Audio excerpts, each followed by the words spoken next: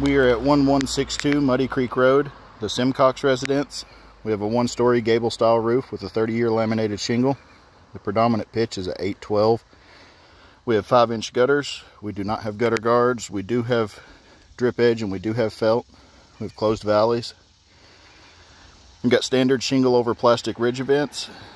There's no collateral damage on either elevation and the ridge shingles are clean. This is the front slope of the home being the east.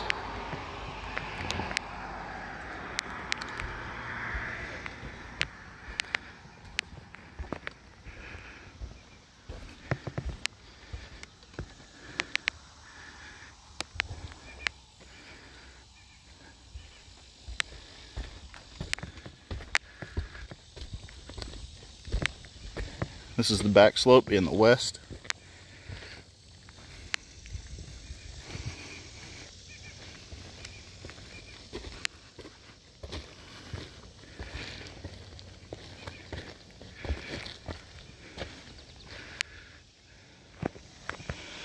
These are the left slopes being the south, just on the dormers there.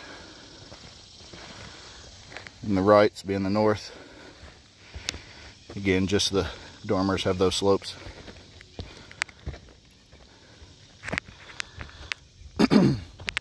This dormer was the one that was tarped. I was unable to speak with the insured.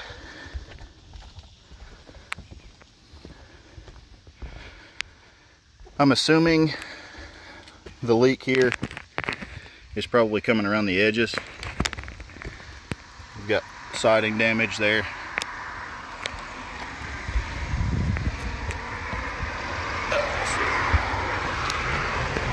Siding damaged here and there.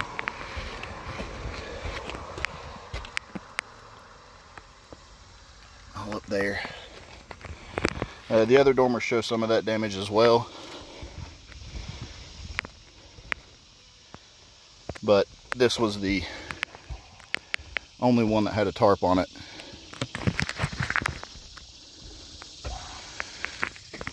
The actual roof of the dormer doesn't show any damages,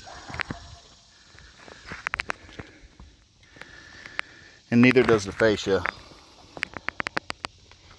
So the only thing left would be the seal around the dormer for the main slope of the roof. Again, we are at 1162 Muddy Creek Road, the Simcox residence. There are no storm-related damages to this roof. The tarp that was on this dormer covering the mechanical damages will be the only thing. And that is everything that is on this roof.